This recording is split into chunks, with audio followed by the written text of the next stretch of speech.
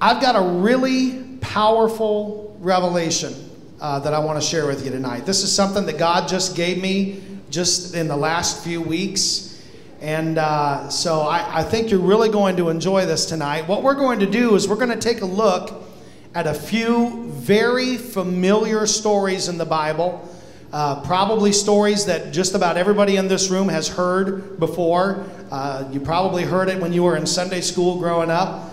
But I'm going to show you some things about these stories that you've probably never seen before, hopefully never seen before, because this is something that God revealed to me. I think it's going to be really powerful tonight.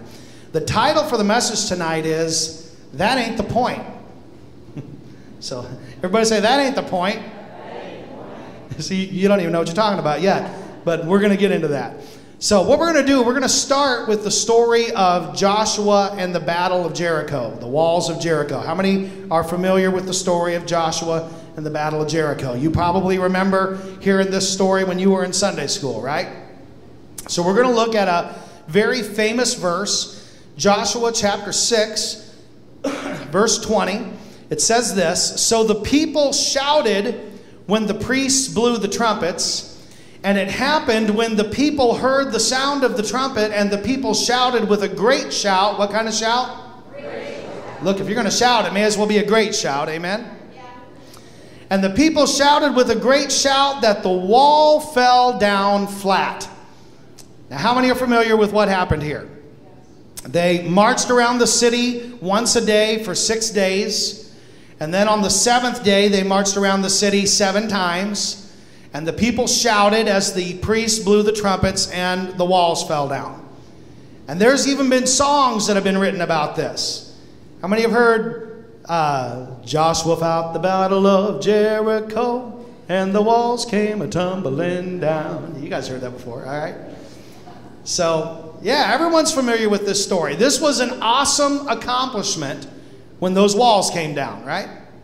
How many can agree that there was nothing short of a miracle that occurred when those walls came down, right? And they came down when Israel acted in obedience to God's instructions.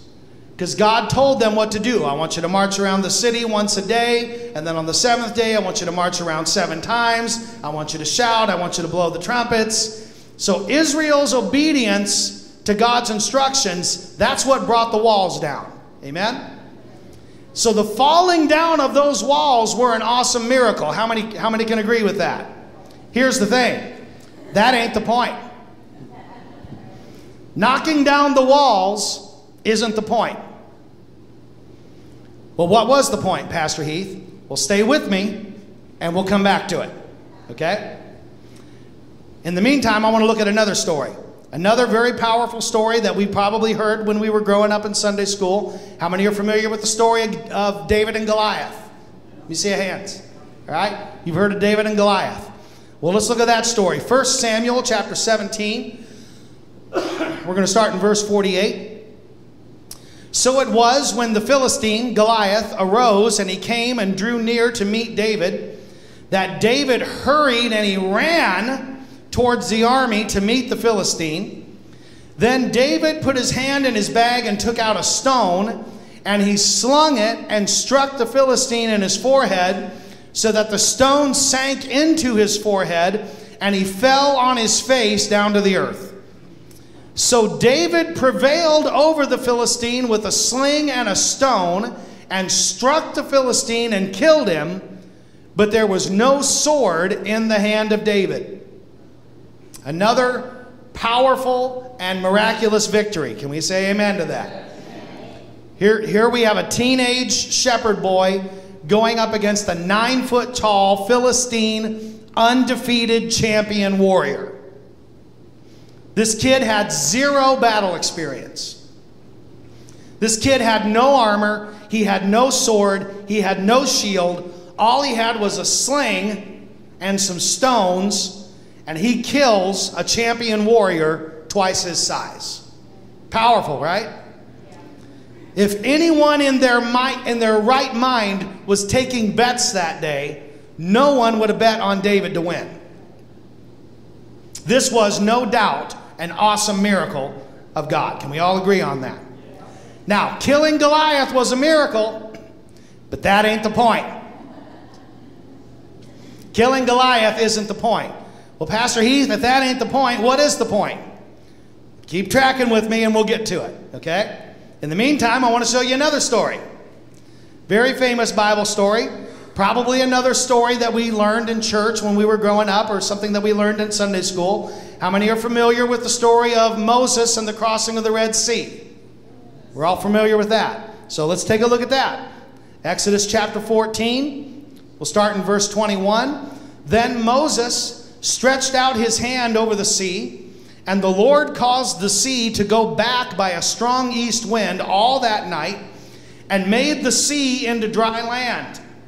And the waters were divided. So the children of Israel went into the midst of the sea on the dry ground, and the waters were a wall to them on their right hand and on their left. And the Egyptians pursued and went after them into the midst of the sea, all of the Pharaoh's horses, his chariots, and his horsemen. Let's skip down to verse 26. Then the Lord said to Moses, stretch out your hand over the sea, that the waters may come back upon the Egyptians, on their chariots and on their horsemen. And Moses stretched out his hand over the sea, and when the morning appeared, the sea returned to its full depth, while the Egyptians were fleeing into it.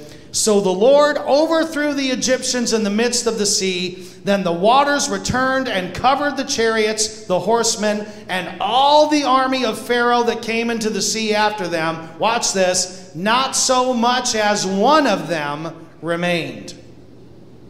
One of the most powerful miracles in the entire Bible. The entire nation of Israel. This is one of Israel's most powerful experiences in their entire history. The entire nation of Israel escapes the Egyptian army by walking across the parted Red Sea on dry ground. Powerful. The Egyptian army pursued, and after Israel had crossed, Moses is instructed by God to stretch his hand over the sea. The waters returned, and the entire Egyptian army was drowned. They ought to make a movie about this. How many have ever seen the Ten Commandments? That's how awesome this miracle was. The sea actually parted. But by now, you probably know what I'm going to say. That ain't the point. The parting of the Red Sea waters is not the point. Well, Pastor Heath, I'm getting impatient. What is the point? I'm getting there. Just hold tight. I'm going to give you one more example. How about the story of King Jehoshaphat and the war with the Moabites and the Ammonites? Anybody familiar with that one? So, the Moabites and the Ammonites, these were two nations that had armies. They sent both of their armies, they allied themselves together to wage war against the tribe of Judah. And so God gives King Jehoshaphat some instructions, because Israel, or Judah, they had caught word that the Moabites and the Ammonites were coming. And they were going to wage war against Judah. And so they sought the Lord, and the prophet of God spoke to Jehoshaphat, and he gave Jehoshaphat some pretty odd-sounding instructions. Here's what he said. 2 Chronicles chapter 20, verse 15. And God said, listen, all of you, Judah, and you inhabitants of Jerusalem, and you, King Jehoshaphat, thus says the Lord to you, do not be afraid nor dismayed because of this great multitude, this huge army, for the battle is not yours, but God's. Amen. The battle is not yours, it's God's. Amen. Judah, you're not going to have to fight. You will have to obey God's instructions. So there is a part for you to play in this, but you're not going to have to fight. God's going to fight the battle for you. So what happened? Well, we'll skip down to verse 20 and we'll find out. So they rose early in the morning and they went out into the wilderness of Tekoa. And as they went out, Jehoshaphat stood and said, hear me, O Judah, and you inhabitants of Jerusalem. Believe in the Lord your God, and you shall be established. Believe his prophets, and you shall prosper. And when Jehoshaphat had consulted with the people, he appointed those who should sing to the Lord. Notice he appointed those who should sing to the Lord. Some people are called to work in the nursery. But some people are called to sing. He appointed those who should sing to the Lord and who should praise the beauty of holiness as they went out before the army, and they were saying, praise the Lord, for his mercy endures forever. Now, when they began to sing and to praise, the Lord set ambushes against the people of Ammon, Moab, and Mount Seir, who had come against Judah, and they were defeated. For the people of Ammon and Moab stood up against the inhabitants of Mount Seir to utterly kill and destroy them. And when they had made an end of the inhabitants of Seir, they helped to destroy one another. So what happened here? These enemies of God's people, they have allied themselves together to destroy Judah, but instead they got confused and they turned on each other and they killed each other off. Down to the very last man. Nobody escaped. They destroyed each other completely.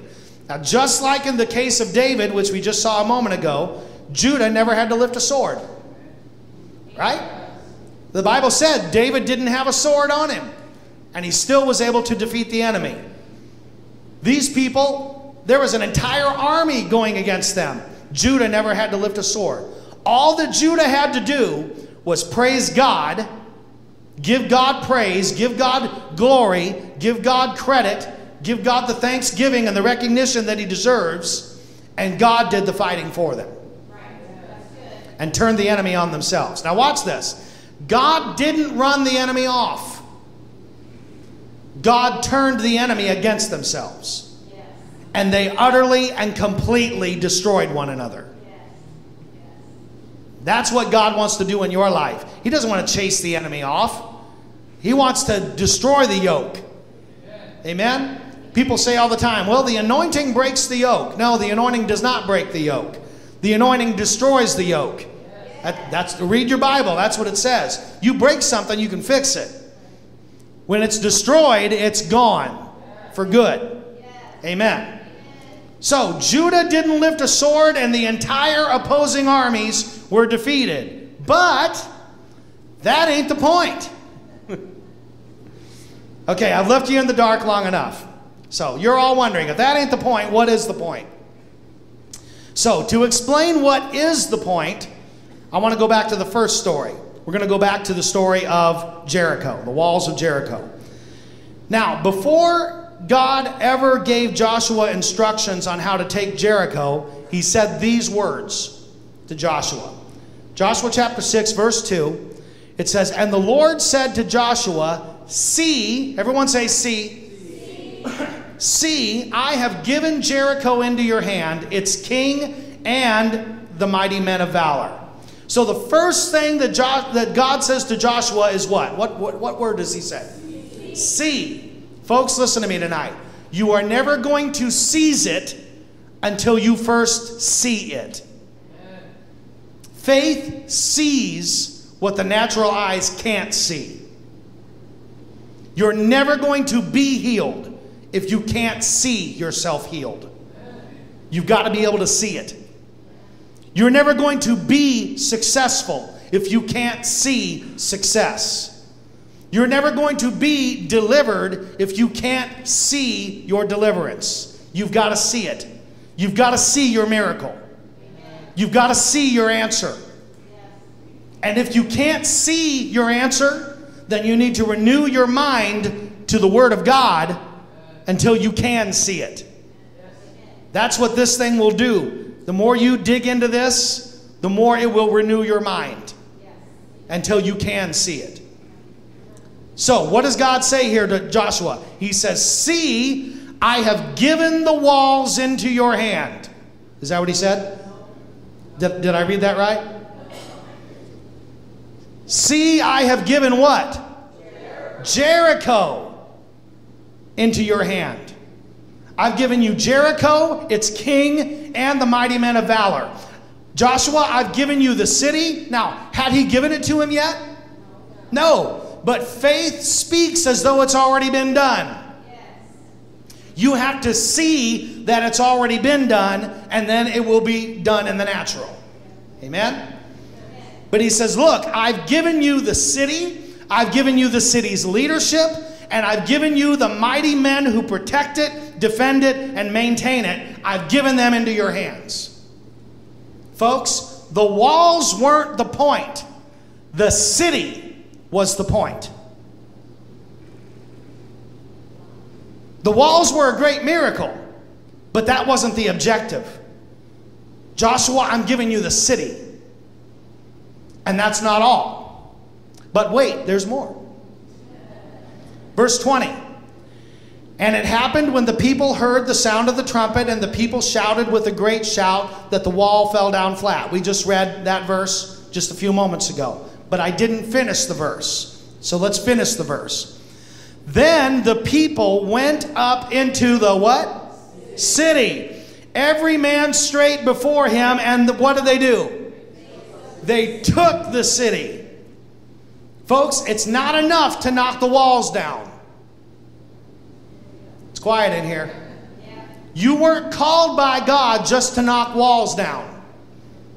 You weren't destined by God just to knock the walls down. You were called and destined by God to take the city.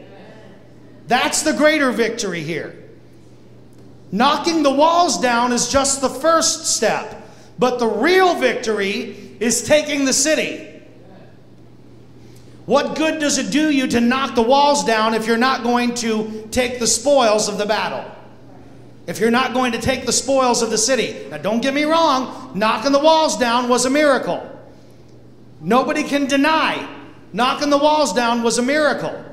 But the whole point of this endeavor was to come away with the city and its riches under your control. The walls wasn't the point. The city is the point. Let's look at the story of David and Goliath. And what I want to do is I want to show you something that caught David's attention before he ever decided to fight Goliath. Let's go back to 1 Samuel 17. We're going to go to verse 25. So the men of Israel said, have you seen this man, Goliath, who has come up? Surely he has come up to defy Israel. And it shall be that the man who kills him, the king will enrich him with great riches, will give him his daughter, and give his father's house, his entire family, exemption from taxes in Israel. Then David spoke to the men who stood by him, saying, what shall be done for the man who kills this Philistine and takes away the reproach from Israel? For who is this uncircumcised Philistine that he should defy the armies of the living God? And the people answered him in this manner, saying, so shall it be done for the man who kills him. Here's what you're going to get. You're going to get riches, you're going to get the king's daughter, and your family's going to be tax exempt. Goliath's threats against Israel were not David's main concern. What was David's main concern? The reward. What's the reward? What's in it for me? What do I get if I do this? Amen? Killing Goliath wasn't the point. The reward was the point. That's what motivated David to go out and do this thing.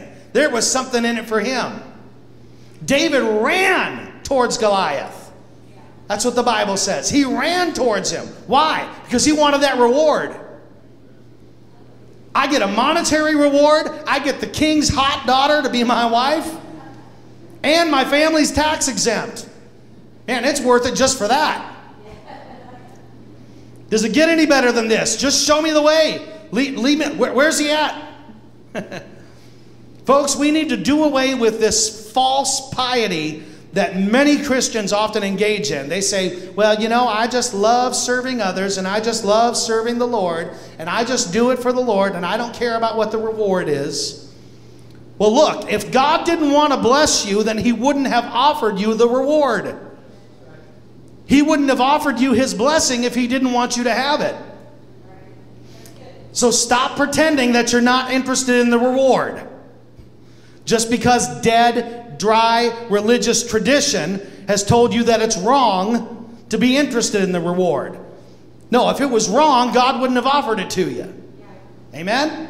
Every act of godliness has a reward attached to it. So stop feeling bad about accepting what God has told you over and over and over and over again that he wants you to have. It's yours. Throw your hands in the air and say, it's mine. It's mine. Amen. If God didn't want you to have it, he wouldn't have offered it. What about the story of the Red Sea? We just looked at that a moment ago. Like I said earlier, the parting of the Red Sea, that ain't the point. What is the point?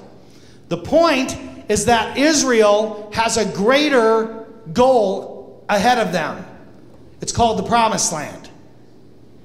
That's the point. That's the goal.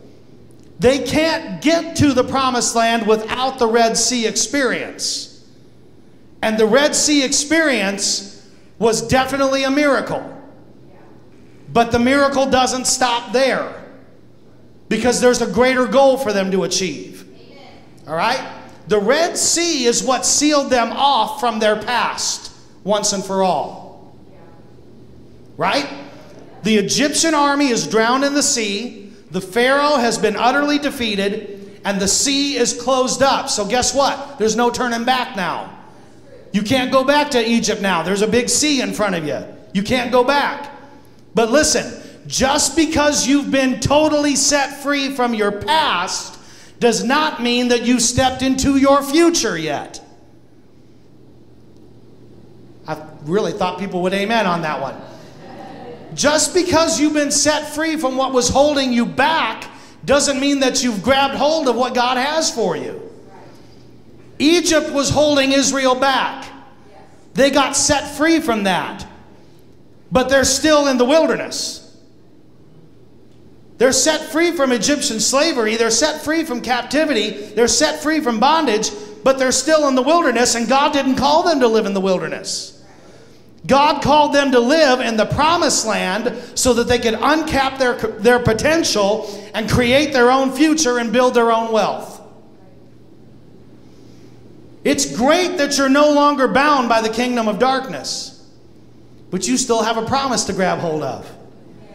There's still more for you to achieve in this life. Amen?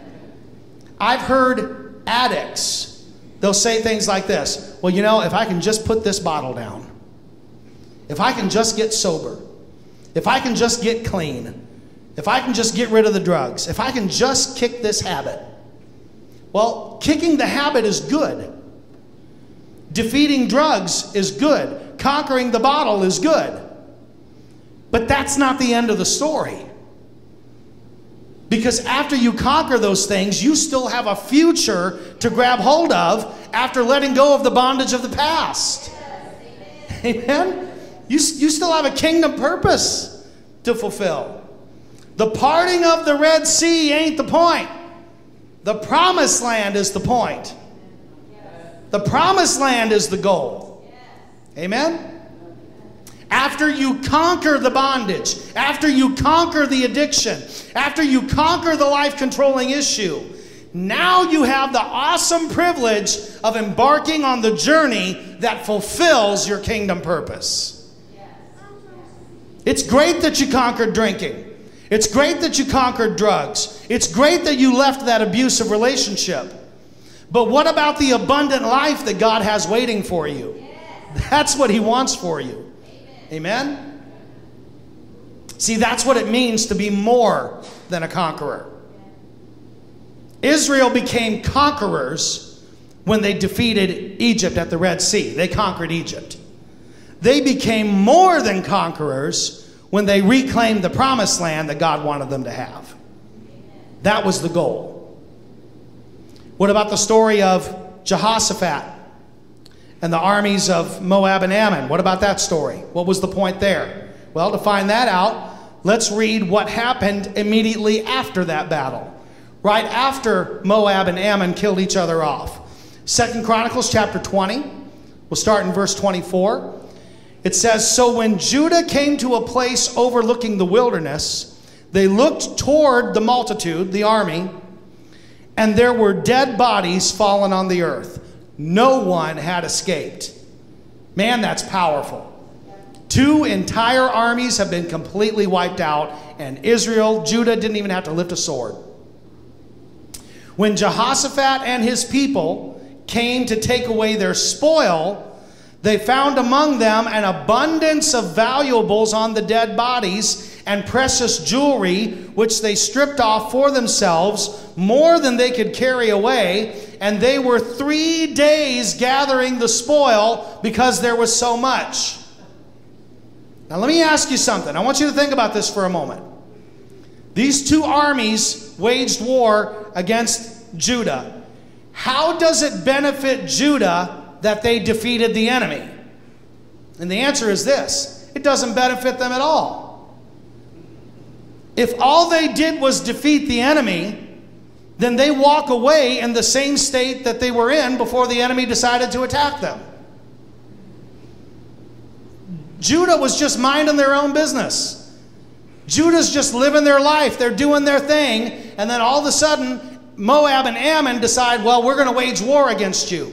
So if all they do is fend off the attack from the enemy, that doesn't benefit them. It just means that they get to live the same life that they lived before the enemy decided to attack them.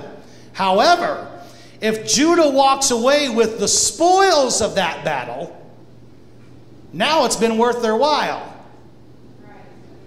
Now it's benefited them. Right? If you're sitting on your couch on a Sunday afternoon, you're watching a football game, just sitting there drinking a Coke, having a good time, and your neighbor comes over to your house and bangs on the door, and you open up the door, and your neighbor decides he wants to beat the snot out of you. And so instead of letting him beat the snot out of you, you beat the snot out of him and leave him bleeding in your front yard, and you go back and watch your game. How did that benefit you? It didn't benefit you at all. All it did was cost you a couple of plays that you couldn't see on the game.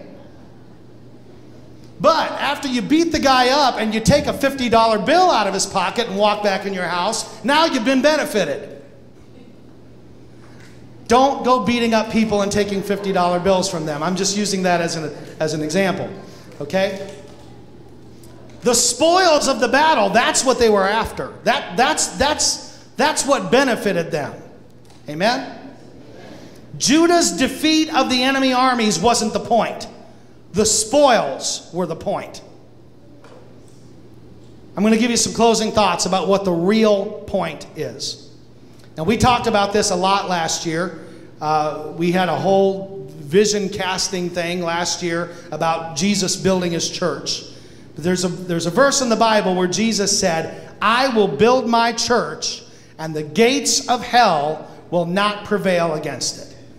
Hell's gates will not prevail against the church. That's what Jesus said. Now, he didn't say any church. He said the church I build. We got to let Jesus build his church. Amen? But Jesus says, I will build my church, and the gates of hell are not going to prevail against my church. Now, let me ask you something. We've talked about this before. Is a gate, it says the gates of hell will not prevail. Is a gate an offensive or defensive structure? In other words, do you attack somebody with a gate, or do you defend with a gate? It's defensive, right? You don't go around throwing gates at people, right? Gates are not offensive. Gates are defensive. So, what he's saying here is hell's defenses are not going to be adequate against the church's offense. Amen. Hell will not be able to defend itself against the offensive attack of the church. But let me ask you, how do most Christians behave concerning spiritual warfare? Most Christians look at spiritual warfare from a defensive posture. Well, I thank God that I have the victory whenever the enemy attacks me. Honey, that ain't the point. Amen? The real point is not that you can withstand the enemy. The real point is that the enemy doesn't stand a chance when you bring the fight to the enemy. We're not supposed to be on the defense. We're supposed to be on the offense, storming the gates of hell. We're supposed to be on the offense, retaking territory for the kingdom of God. We're supposed to be taking back what the enemy has stolen from us. You can tell I'm a little worked up tonight because I really wanted to start our Bread for the Fight series. But we're going to have to postpone that for a few weeks. How many have started to read our book, by the way? Okay. We're going to be covering it in just a few weeks. Folks, you are bred for the fight. But you are not just bred for a defensive fight. You are also bred for an offensive fight. You are bred to bring the fight to the enemy. Now, listen to me. Our enemy is not people. Our enemy is not flesh and blood. Our enemy is the principalities and powers and the rulers of spiritual wickedness in high places. But their defenses will not stand against the church that Jesus built. So stop looking at spiritual warfare from a defensive perspective all the time. You're not supposed to be on the defense. You're supposed to be on the offense. And you're more than a conqueror. One last scripture. John chapter 10, verse 10. It says, the thief comes only to steal, kill, and destroy. That is Satan's only design for your life. Is to steal from you, to kill, and to destroy. The thief comes only to steal, kill, and destroy, but I have come that you might have life and life more abundantly. Now watch this. This is very important. Jesus does not say, I have come to help deliver you when the enemy is stealing, killing, and destroying. He doesn't say that, does he? He says the enemy comes to steal, kill, and destroy, but after you've defeated the enemy who comes to steal, kill, and destroy, there's abundant life after the deliverance. First, you got to get set free from the thief who's stealing, killing, and destroying. But after you've been set free from that, after you've been set free, there's an abundant life waiting for you to grab hold of. The thief comes to steal, kill, and destroy. But we already know he's defeated. But after he's defeated, you got an abundant life waiting for you. Deliverance from the enemy who steals, kills, and destroys isn't the point. Abundant life is the point. Well, Pastor Heath, I just hope that I can make it through the enemy's attack this week. No, honey, that ain't the point. Abundant life is your kingdom, abundant life in your kingdom walk. Abundant life in your kingdom purpose. That's the point for your life. Abundance is the point. Knocking down the walls isn't the point. Getting the spoils of the battle, that's the point. Taking the city is the point. Killing the giant isn't the point. Reaping the rewards, that's the point. Amen? Drowning the Pharaoh's army in the sea, that's not the point. The point is you got a promised land to go in and get. And what happened when they got to the promised land? We find out that 7 of the 12 tribes, they wouldn't go into the promised land. They were standing outside. And Joshua said, in the King James he says, how long will you be slack? How long are you going to be a slacker? Why are you waiting? What are you waiting for? There's a whole beautiful promised land waiting for you to go in there and take a hold of it. It's yours. God gave it to you. Go in and conquer it. Defeating the armies of Moab and Ammon, that's not the point. Grabbing the spoils of the battle, that's the point. Amen? You've got a greater victory laying ahead for you. Amen? I mean, I'm glad that we've been set free of the bondage of the past. I'm thankful for it. But just because I've conquered my past doesn't mean that I've grabbed hold of my future. Amen? When you grab hold of a future, that's when you're more than a conqueror.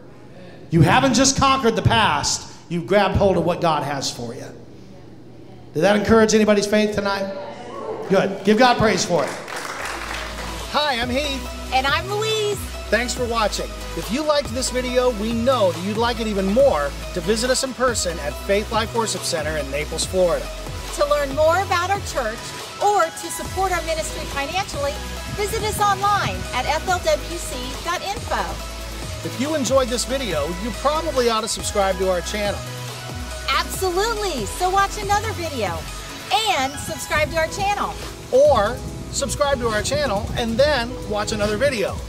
Either way, we pray God's blessings on you as you dig into God's Word and learn how His kingdom works. We'll see you next time. Bye.